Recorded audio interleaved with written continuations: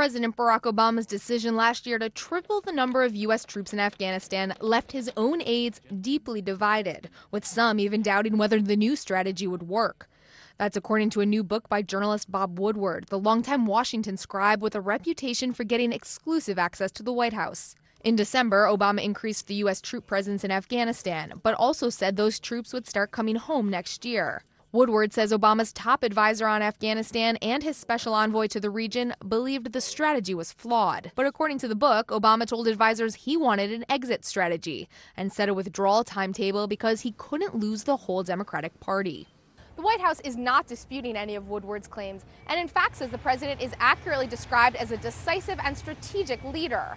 Officials here say the book reveals nothing new about the president's strategy in Afghanistan, nor should it be a surprise to anyone that there was a vigorous debate about the development of that strategy. But some national security experts aren't buying the White House's spin. It would appear that the president is